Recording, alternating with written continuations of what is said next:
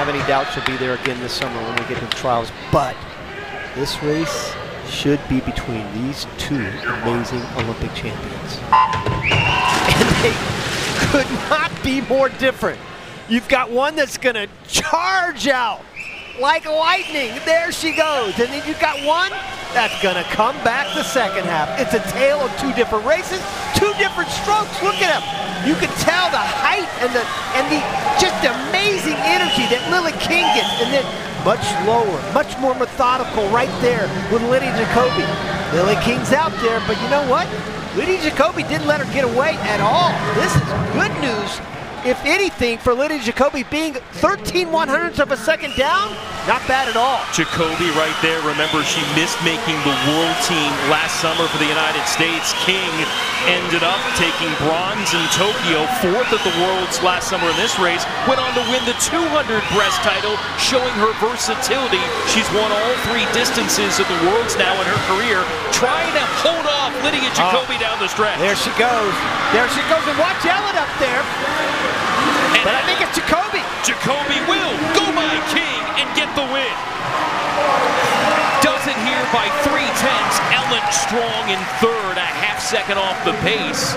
But the teenager bests Lilly King one more time here in Westmont. She didn't quite do it as dramatically as we've seen her. You might remember Tokyo. You might remember her high school erupting when she did it back in Tokyo and going by King and others. But it's still a thing of beauty. When you watch these two time and time again, I never get tired of watching Lilly King swim. Well, as I said at the top of the broadcast, I think she's the greatest American breaststroker female in history. She charged out first. She's 31 flat, but as I said, Jacoby right behind her. That's not a bad position to be in when you know what you have in your back pocket to be able to charge home. What happens is she really increases her heel speed. See how quick she starts to get, and that's slow motion, guys. So once she starts to accelerate those legs, it's over. And it is amazing.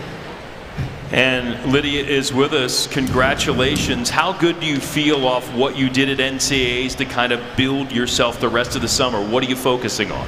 Yeah, it's been great. I was focusing on building my walls, my pullouts, all that, so it feels really good to put that into long course practice. I believe that's my fastest time since the Olympics, so I feel really good getting back into the swing of things. You know, Lydia, you've done it a million times swimming against the ladies, but each time it is special. And what does it mean to you to still step up against the world record holder and former Olympic champion? Yeah, I mean, it means so much. I think we have a really good competitive relationship. So many amazing women in that pool today and every time I race, so it's an honor every time. Awesome job. Congratulations, Lydia. Thanks. Thank you so much. Lydia Jacoby, again, last year maybe not going the way she might have expected after that phenomenal summer of 2021 in Tokyo. But 2023 is shaping up quite nicely for the